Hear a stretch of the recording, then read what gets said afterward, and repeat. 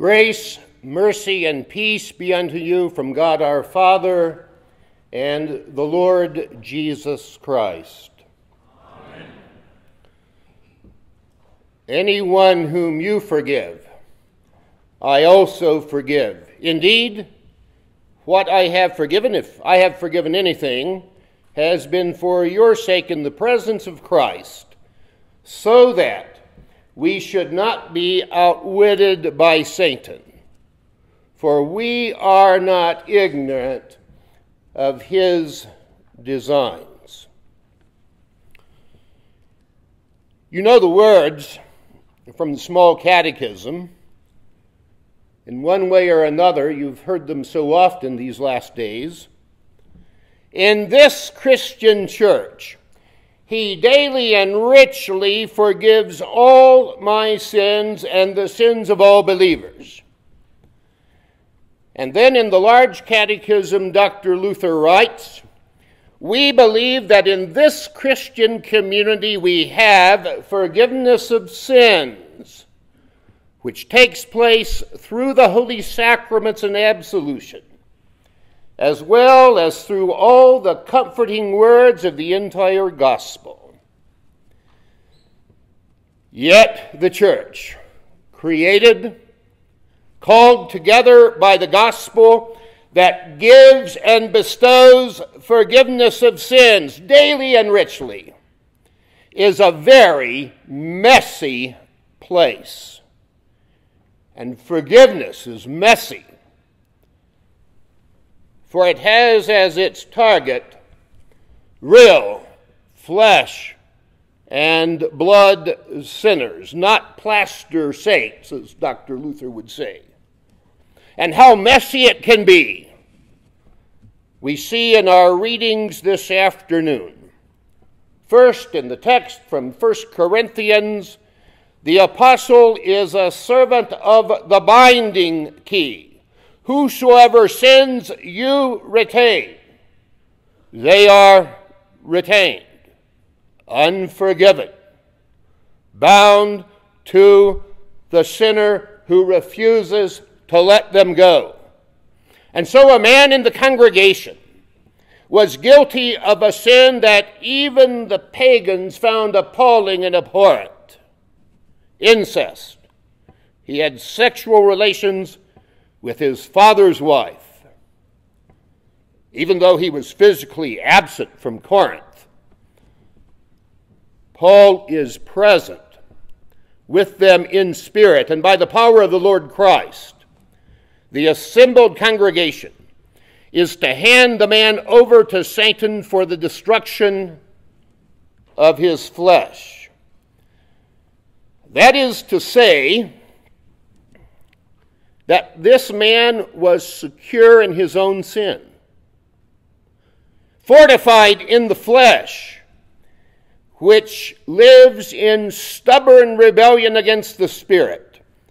And that is the flesh that is to be destroyed. It is to be broken and brought to repentance, so that this man might be restored to faith and saved on the day of the Lord Jesus Christ. Everything in the church is set in place that we might have the forgiveness of sins, purchased and won for us by the blood of the Lamb of God. And when the binding key is used, it is never simply to get rid of a pesky congregation or of a pesky sinner in the congregation, but rather that the impenitent might learn to abhor his sin and trust in the absolution. Your sins are forgiven you. One of the fathers of the church once said, the church that cannot curse has lost its ability to bless.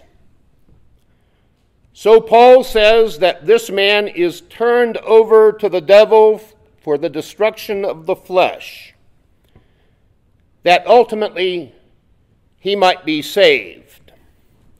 You see, God's love is not a sloppy agape that leaves sinners with the very sin that is consuming their lives and condemning their consciences. You know well that some in our day would confuse God's absolution with affirmation, a kind of no-fault approach. We won't condemn you. We won't say anything that makes you uncomfortable. But then we really won't speak the absolution to you either. No wonder that an unbelieving cynic once mocked, "The world is nicely arranged. God loves to forgive, and I love to sin." Affirmation leaves a sinner in his sins. And in the words of Pastor Dietrich Bonhoeffer, he who is left alone with his sins is left utterly alone.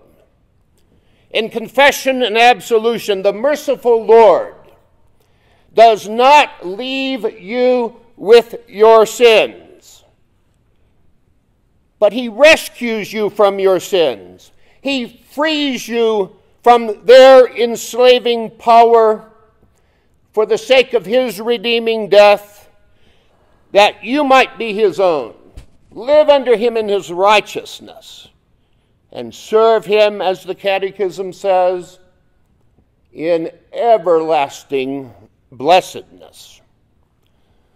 The messiness of the forgiveness of sins is exactly toward that purpose. The messiness of the forgiveness of sins is also there in our second reading, where Paul is again instructing the congregation, not in person but by means of a letter, to put into practice not the binding key, but the loosing key that declares, whosoever sins you forgive, they are forgiven them. We don't know the details of the case that Paul refers to in 2 Corinthians. We do know that this situation had caused him much affliction and anguish of heart. He had shed many tears over those who would not recognize that the words he proclaimed were indeed the very word of God. But now the offender has repented and has received the absolution, the forgiveness of sins. There's no more room for vengeance. There's no place for holding on to the past as though there were still a debt to be paid. There's no questioning of motives, no preservation of grudges, no wait-and-see attitude to see if this man really is true and sincere in his repentance. Instead, there is only Paul's plea that the congregation embrace this brother in the love of Christ. And that is the way the Lord's forgiveness works. You see, God's forgiveness is never static. It never stands still.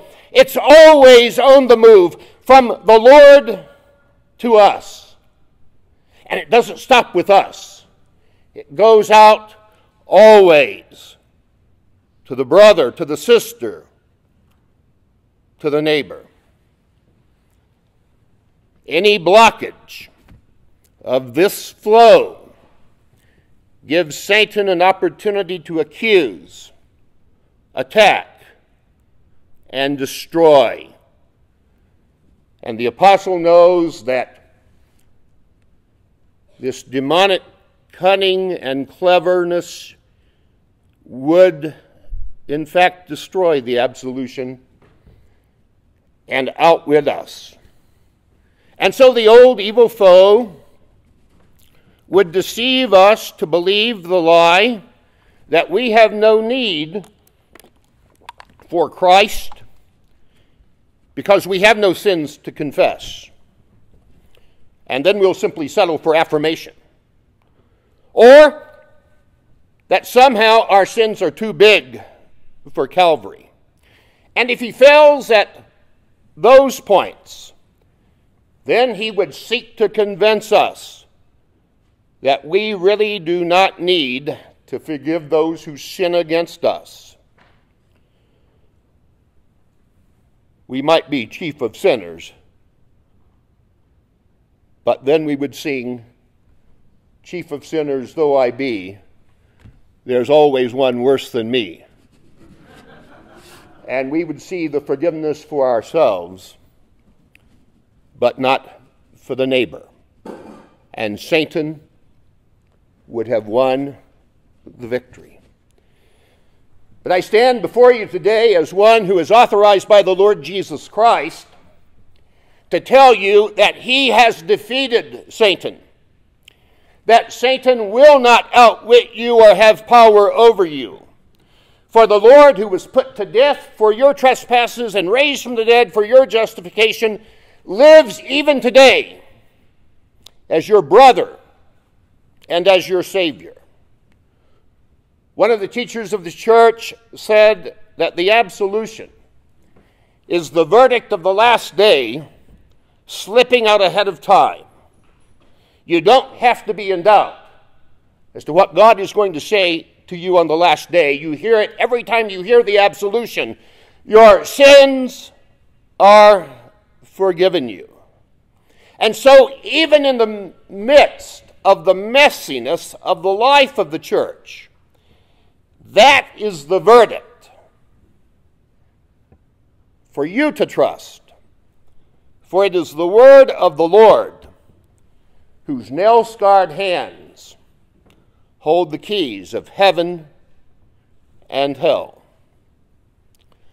Holy absolution, his absolution, is absolute. And he is absolutely in that word, there for you, giving and bestowing into your ears and into your hearts the forgiveness of sins. Amen.